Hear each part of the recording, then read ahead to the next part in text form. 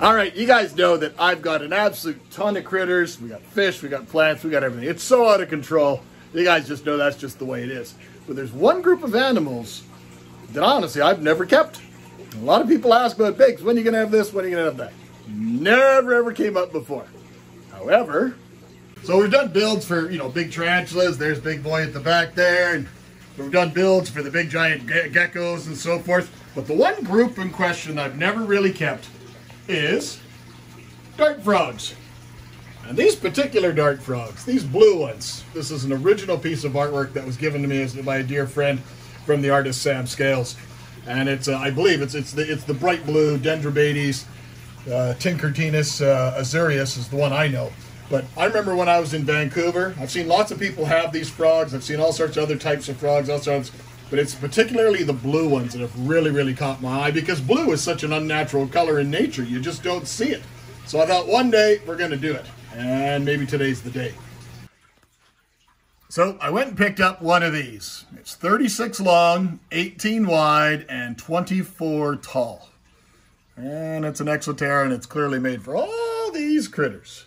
But we're going to have to change it up a little bit if we're going to make it specifically for dart frogs. So I've been playing around in the basement for the better part of a couple hours now, trying to come up with some ideas.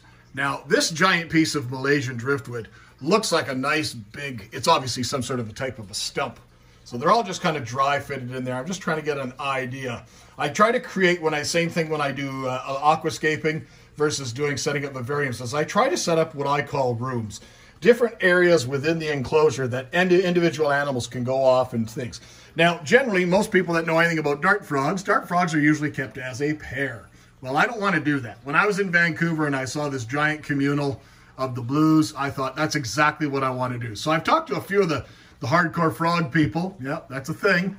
And they told me that with the blues that they can be done as long as they're bought together all at the same time and kind of all released together at the same time. So that's our intention. That's what we're going to do with that. So I've got this nice big stump in place here. I've got this other piece of Malaysian wood.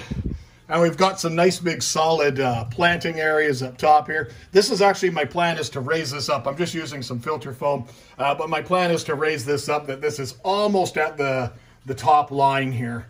So this will go up probably about another 2 inches or so, which means everything will go up about another 2 inches or so. I'm kind of liking that secondary piece about there. It gives me the nice planting zones, different things like that. And the one plant we are going to put in here is we've got a whole bunch of different types of bromeliads, and that's going to be kind of the primary focus. Let's take a peek at those.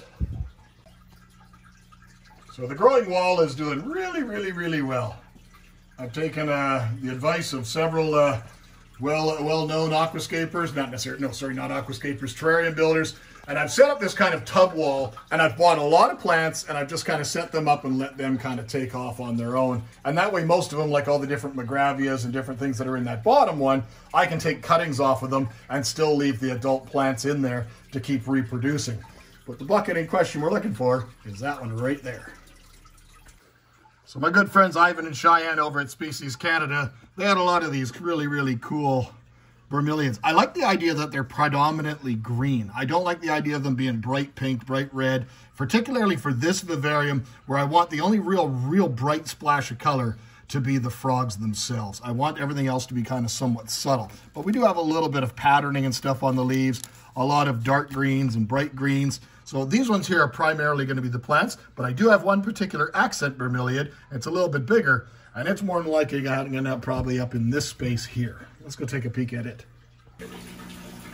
When you come into the nerd room, you can see there's stuff staged everywhere. Hi, Larry. How are you doing, Larry? But I've got these nice big ones. They've got a lot of nice variegation. They get a little bit of color on the new growth. They're a little bit rough right now, but that's okay. That's no problem at all. With some good lighting and good humidity, these things are going to absolutely thrive in this new environment. I do have 2 of them, but due to the size of them and how big they actually get, I think I'm only going to use one as an accent plant. And I like the fact that it's got those kind of striations on the leaf. Will also kind of look very, very similar to that the green one that I just showed you in the tub that also has the striations, and they'll contrast each other nicely, but still being kind of subtle in coloration, really letting the animal show off.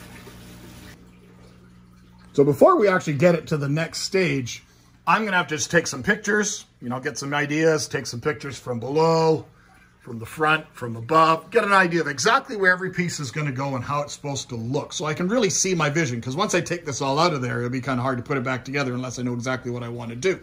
Now, I also want to probably go and foam out a portion of the side walls as well as the entire back of this environment. So here we go with the first time lapse, putting on down the foam. This time I'm using the Great Stuff Pond foam, which is meant for outdoors. It's black instead of yellow. Honestly, I don't know. I don't notice much of a difference between any of them. They all work. They all do the exact same job. Perhaps the black one also maybe has UV inhibitors. Don't really know, but it works just the same as the others. I didn't go right down to the very bottom because the bottom of the terrarium is going to be full of substrate. The drainage layer and then the substrate for planting. So I left a good 6 inches, same as that front. And then I did the same on the sides. Had to let one side, had to let them cure in kind of in between so it didn't really sag at all. Let it go.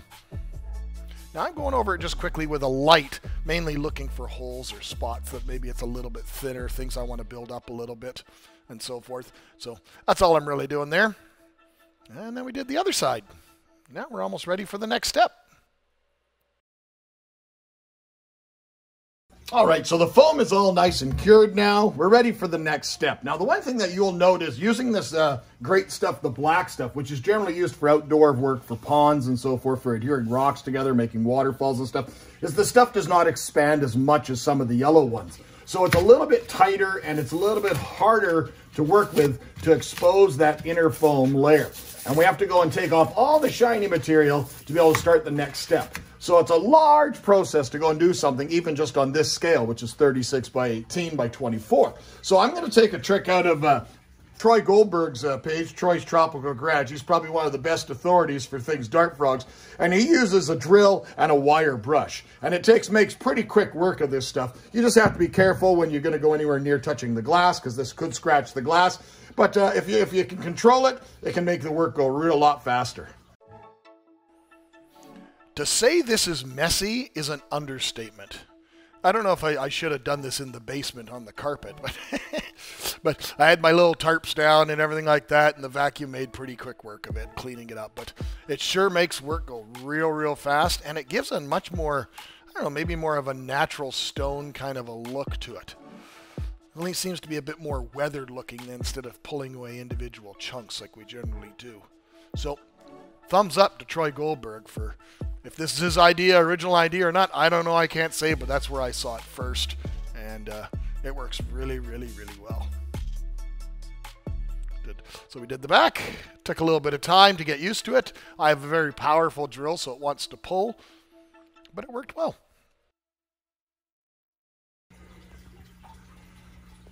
Okay, overall, I think we're pretty good.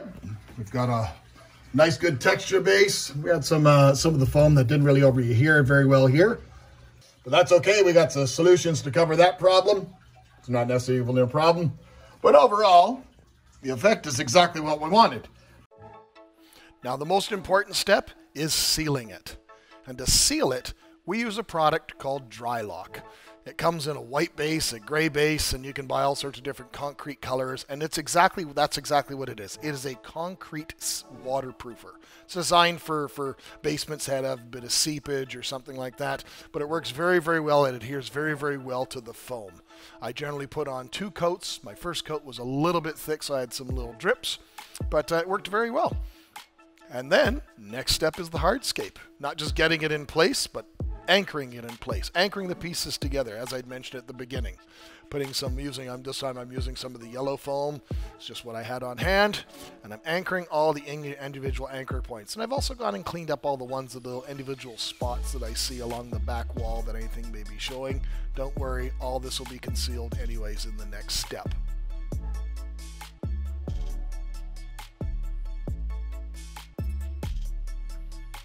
I think it looks pretty good. Quick little touches.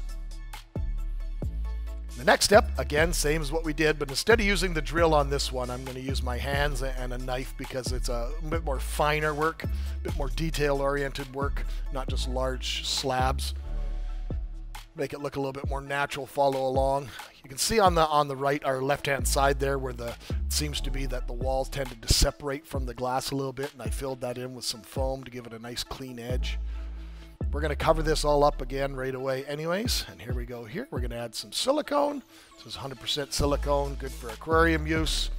It's meant for windows and doors, so it works great. Once the silicone's all in place, I covered up even all those little individual holes along the wall. It was all ready to go for the last step, and that is just covering it. You can use peat moss, you can use cocoa fiber, I've used some aspects of my substrate mix before, but it's all just covered up. Now we're going to let it cure for about 24 hours, and then we're going to go and brush it off using a paintbrush, brush off any of the loose material, vacuum it out, and that brings us to the end of today.